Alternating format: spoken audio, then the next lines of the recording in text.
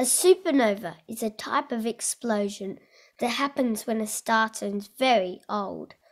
A supernova is the biggest explosion we know of. This is Supernovas, coming up next.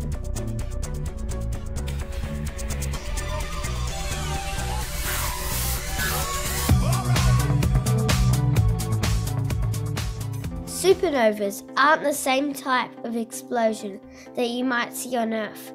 Fire needs oxygen to burn, and the explosions you see on Earth are bursts of fire, sound, and energy. The explosion of a supernova is on a scale that none of us can comprehend. Supernovas occur when stars run out of fuel and lose their fight against gravity. They spill everywhere, and the elements that they have created spread throughout the universe.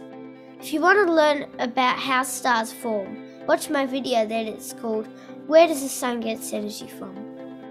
Supernovas happen when stars run out of hydrogen. Hydrogen is the fuel that has been powering the star for so long. As the star gets older and starts to run out of hydrogen, it makes all sorts of materials, like copper and gold, to keep it going. But when it gets to iron, it runs out of raw materials and starts to implode. This is when the star is about to go supernova. None of the stars that you see in the night sky are going to be there for you to look at forever. They must die at some stage. Some stars fade away like the red dwarf stars.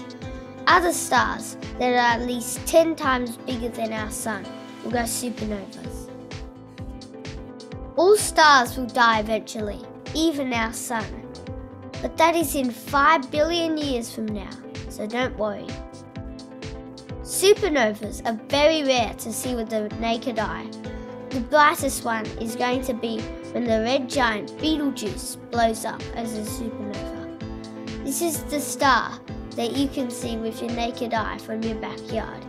When it goes supernova, it's going to be visible during daylight. Nobody knows exactly when this supernova will happen.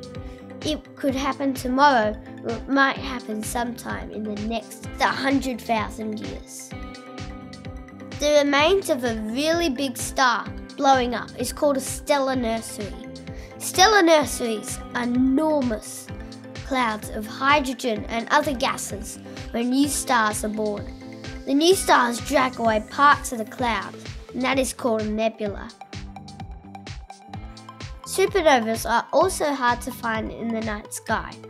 There's so many stars, many supernovas are far away and therefore very small. They can only be seen through a telescope. In the Milky Way galaxy, there's only one visible supernova every 100 years. In 1987, a supernova happened in a nearby galaxy called the Large Magellanic Cloud.